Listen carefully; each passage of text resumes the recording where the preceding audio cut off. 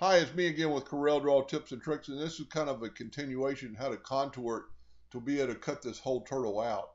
I've just been working on this turtle for a person, and I thought I'd show you how to cut it out. And because there is some space between his front legs or arms versus his shell, you couldn't just contour it. So what you need to do is select it all and create a boundary around the whole thing.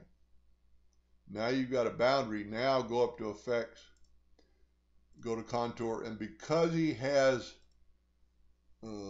spaces between, you need to play around with this. And I'm going to contour it black because our bounding outline box is red.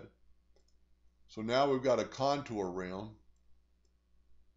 Looks pretty good. Now we need to go to Arrange, break contour apart. I'm going to set my nudge distance on 5 inches because I know the turtle is a little bit less than 5. And I'm going to grab my contour outline. I'm going to go ahead and change it now to red just because then I know it's a cut line.